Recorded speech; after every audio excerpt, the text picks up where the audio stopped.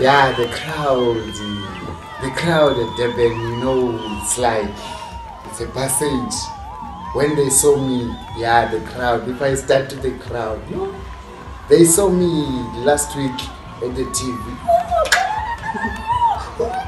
It's like, Robinho, Bebeto, when they carrying the ball, it's coming.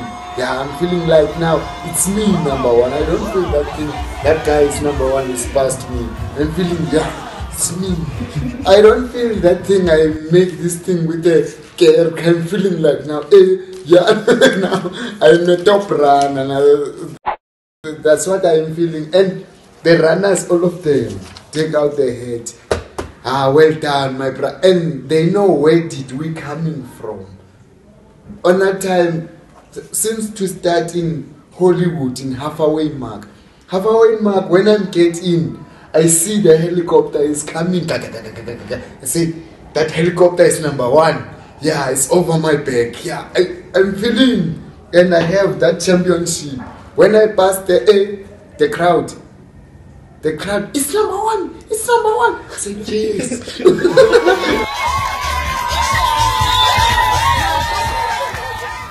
Ek het seker vir 'n paar maande lank elke dag met sy waanie verbygery terwyl hy gebeur het langs die pad. Ek het maar net hierdie kwesbare jong seun gesien en ja, soos die Engelse sou sê, dit was maar net 'n random besluit gewees om eendag by hom te stop en by hom te hoor wat sy storie was en die smeer. Hy het my toe vertel dat hy kanker gekry het in 2009 en toe 'n been verloor het. En ek het besluit ek kyk of ek op 'n manier betrokke kan raak by hom en kyk of ek hom dalk werk kan aanbied en die smeer. Maar min het ek geweet hoe hierdie storie sou ontplof. Ek het 'n maand nadat ek hom die eerste keer gesien het, het ek hom toe opgetel, werk toe gebring, van werk gegee. En toe vir die eerste keer in, ek dink 7 jaar, het hy agter toe deure geslaap en nie op straat aan nie.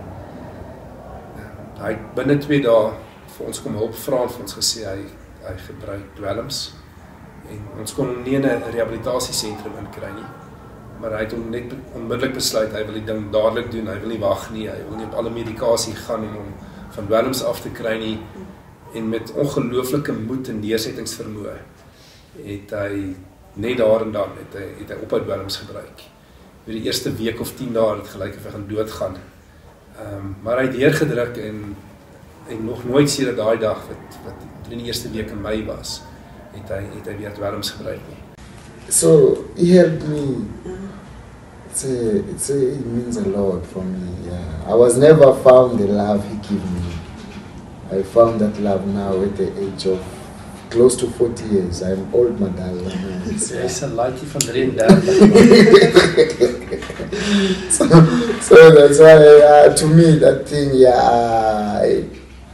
to sleep in the hotel, I started seeing me. I used to sleep in front of the hotel. Now he made me to sleep inside.